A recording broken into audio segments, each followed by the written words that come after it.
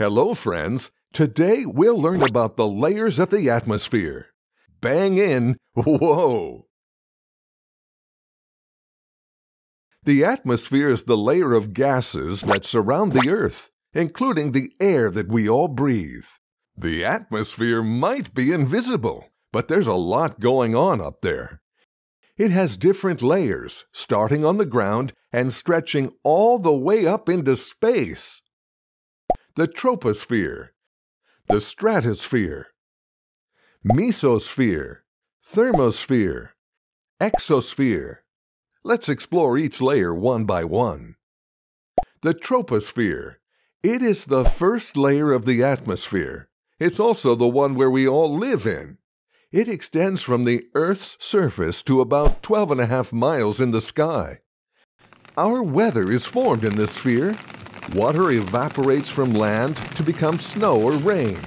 The vapor contributes to the greenhouse effect.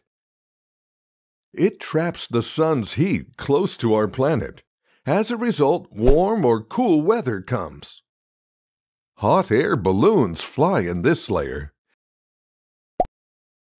The Stratosphere. The layer above the troposphere is called the Stratosphere. Stratosphere spans from the tropopause to about 31 miles up, containing about 20% of the Earth's gas. The ozone layer is found in this sphere, which protects us from harmful rays from the sun. The top part of the stratosphere is the hottest because the ozone layer generates a lot of heat. Airplanes and the jet aircraft fly in the stratosphere layer. Mesosphere. The next atmospheric layer is known as the Mesosphere. It extends from the stratosphere to approximately 58 miles high. It is the coldest layer of atmosphere, about minus 130 degrees Fahrenheit near the top. This is the part where most meteors burn up. Sounding rockets and others may go up to the Mesosphere. Thermosphere. It is the layer above the Mesosphere. This layer spans almost 300 miles. It's very hot, as temperatures can reach up to 5,000 degrees Fahrenheit. This is because the air in the thermosphere consumes lots of solar radiation. Most of the X-ray and UV radiations from the sun are absorbed in this sphere. Exosphere.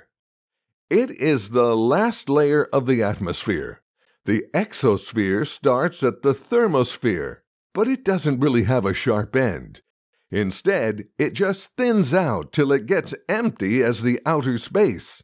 Its temperature varies between night and day. At night, it becomes freezing cold, while during the daytime, it can be very, very hot. In this layer, atoms and molecules escape into space, and the satellites orbit the Earth. The layer of the atmosphere that reflects radio waves is the ionosphere. It is the region of the Earth's atmosphere between the stratosphere and the exosphere. Now, you know about the 5 layers of atmosphere.